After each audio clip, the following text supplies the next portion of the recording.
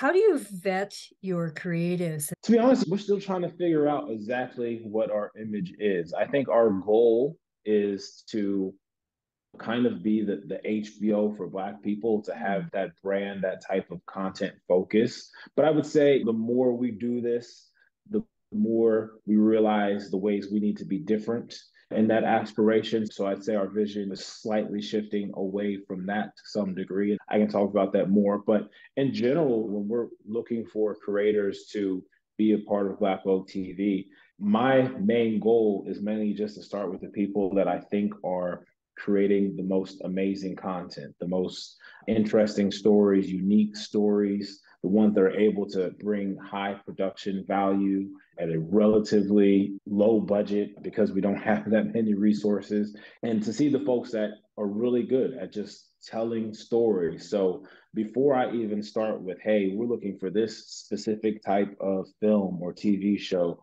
or we really need something that is a comedy or sci-fi, I really just start with, hey, is that a good piece of content? It's a subjective thing, but if we're just taking a look at the writing, the work they've done in the past, the comments from the viewers, any awards they've won, how it just strikes me and my team, we're really trying to measure those things. And if it's really good, and if it's one of the best things that we're seeing, we're going to try and figure out how to get that on Black Oak TV.